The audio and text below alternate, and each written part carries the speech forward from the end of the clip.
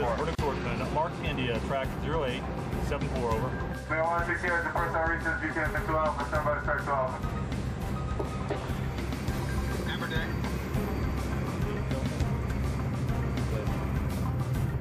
A firing exercise in the Pacific Ocean. The United States Navy is the most powerful navy in the world, and the USS Bunker Hill is one of its most dangerous ships. It may not look it, nowadays they don't, but appearances can be deceiving. The technology of the modern warship has evolved with one single purpose: the projection of military power. If it is to maintain that power, the warship must continue to evolve. New technology will soon bring a better ship, and yesterday's warship is already history.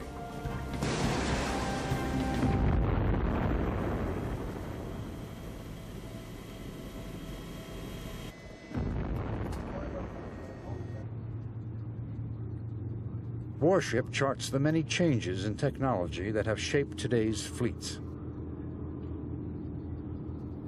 At the center is the capital ship, the ship that at any one time represents the maximum strike power the fleet can deliver. Nowadays, armed with nuclear weapons, it can be the submarine. 6-4. Able to strike against targets anywhere from the ocean's invisible depths. Or above the waves, the aircraft carrier. Her armed fighters and bombers capable of enormous range. But before either of them, it was the battleship that was the capital ship of all the world's navies. And it was in the battleship that the earliest technological shifts occurred. This shift would transform the wooden sailing ship into this leviathan of steel and steam.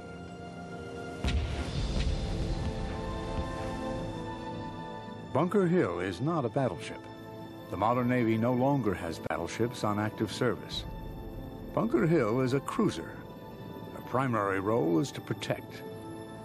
But equipped with the Aegis combat system, Spy 1A 360-degree radar, and a battery of vertical launch missiles, she is in every sense what has become of the battleship. Lock it home. As far as surface ships, it is the U.S. Navy's capital ship right now. Our missiles give us a longer range than the battleship's guns against other ships. Our Tomahawk missiles give us a longer range inland against shore targets. We can fire at targets close to 1,000 miles away. Green range, cleared to fire within safe firing barriers.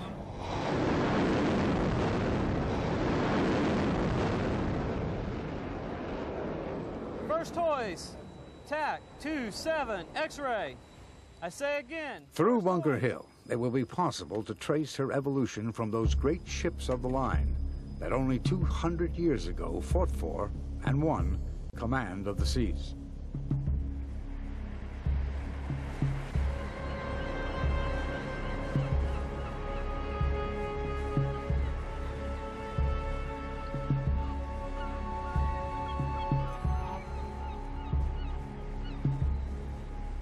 The dawn of the 19th century was the dawn of the new era.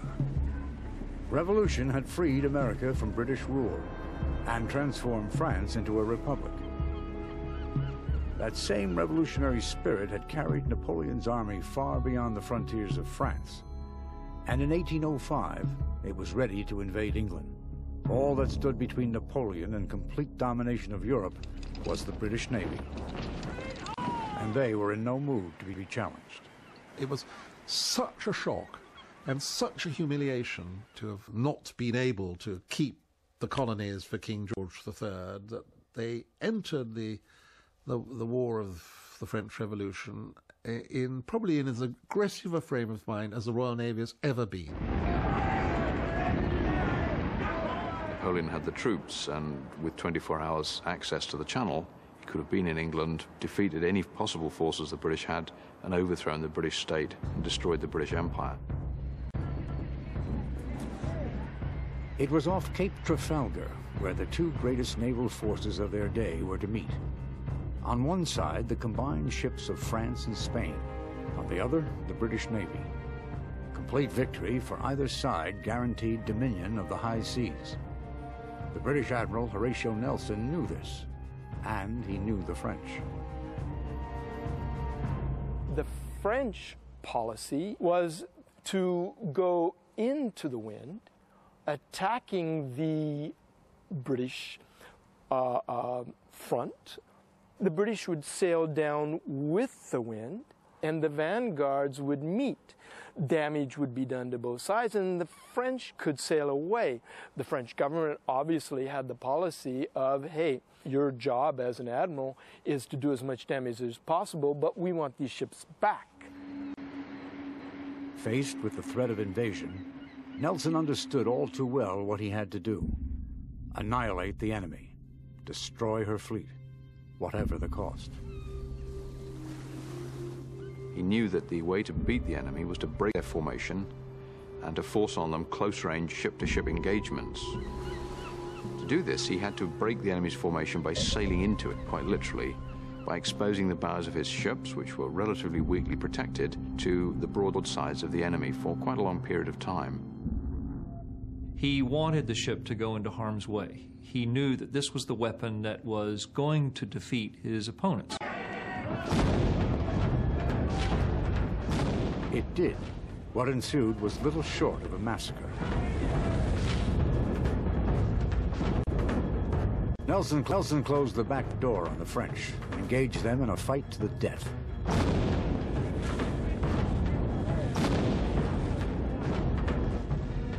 Of the 8,500 dead or wounded, 7,000 were French or Spanish. And this breaking of a line destroyed the French tactic of being able to hit the vanguard of the attacking British ships and then being able to escape to fight again another day. And at Trafalgar, the French fleet was destroyed. Britain had asserted her command of the seas.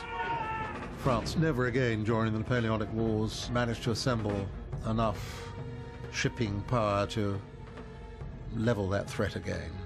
It was gone after Trafalgar. Trafalgar was a truly decisive victory, and there are very few decisive victories in warfare. Nelson's genius was his tactical innovation in a time of technological stability. His own ship, HMS Victory, was 40 years old at the time of the battle, but she was still the finest ship of her day. The sailing battleship of the Nelsonian period was the epitome of technology of its time, and indeed the apogee, the climax of a technological development that had gone over many hundreds of years. The complexity of their rigging, the ability to be able to sail in all sorts of conditions, the ability to keep the sea for many months on end because of the provisions that were put into them and the way that those provisions were provided. All these sorts of carefully nurtured skills and ideas made ships like the Victory the absolute peak of design. The Battle of Trafalgar had been fought between ships at their best. As fighting machines doing the job they were designed to do, no change was needed.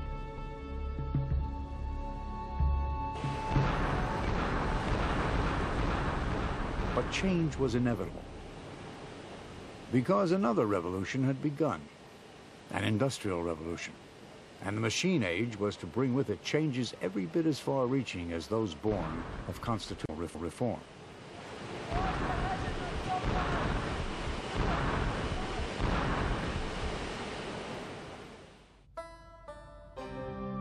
In Paris, France, a few years before Trafalgar, an American from Lancaster, Pennsylvania, had been working to convince Napoleon's government that by using the new, largely British industrial technology, he could help them win the war over their common enemy. The American's name was Robert Fulton.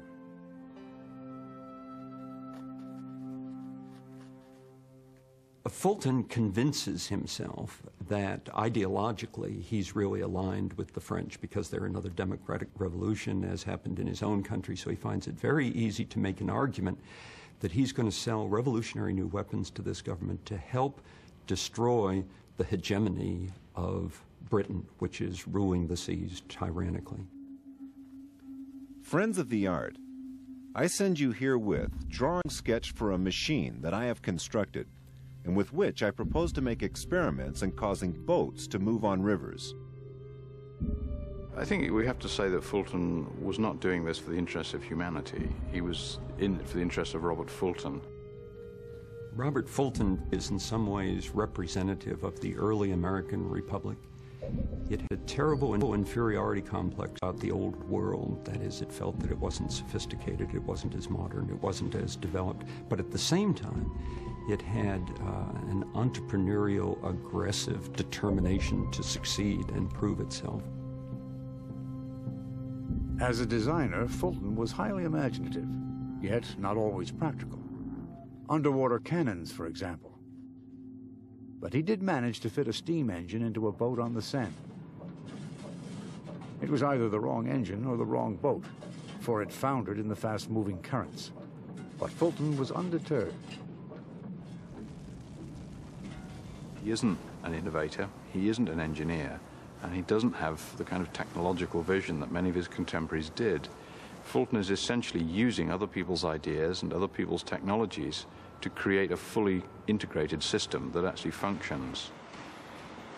He's able to stand back from the technology. He's not wrapped up in engines, he's not wrapped up in propulsion, he's wrapped up in profit and success. That doesn't mean to say he was not a genius, he was. And doesn't mean to say that he couldn't get along with other people, unlike a lot of inventors and engineers and others that are creative, let's say. He could get along with people, and did. Fulton's designs may have not been practical, but their intent was lethal. Mines, torpedoes, even a sailing submarine. The British watched this with some concern. Here was an idea that might just upset the apple cart if it ever worked. So they finally simply bribed him away. The French government was always resistant to him. He had one interview with Napoleon and was unable to communicate to him all of his ideas. The French Navy didn't like those ideas. Of course, the British Navy didn't like them either, but nonetheless, they lured him away to come and work for them and basically just kept him on retainer, harmlessly puttering around his inventor's shop until the Battle of Trafalgar. Then they were convinced that there was no more threat of invasion, and they didn't have to keep him anymore, and they let him go. And so Robert Fulton returned to America, but not empty-handed. The British, who absolutely forbid the export machine technology, had paid him off with a valuable export license. And what Fulton did was to purchase machinery in England, ship it to the United States, to New York. He went himself, contracted for the building of the vessels, and of course that became the Fulton or the North River Steamboat, or it's just sometimes called the Clermont, which was the first commercially successful steamboat in the world. Robert Foote Fulton's little Clermont steamed up the Hudson, a harbinger of change. When the War of 1812 broke out, Fulton immediately turned himself into an American patriot. Having been an English patriot and a French patriot earlier on, he found it quite easy to become an American one. He also realized that the defense of New York Harbor would be difficult with existing sailing ships. So he develops this vessel, the Dima Logos, which is essentially a twin-hulled catamaran with a single large paddle wheel between the hulls and a steam engine driving it. It's a mobile battery. It certainly looked very powerful, to say the least. It carried a battery of some 30 guns. It had 5 feet thick sides, and it was an armored ship in that regard. And it could make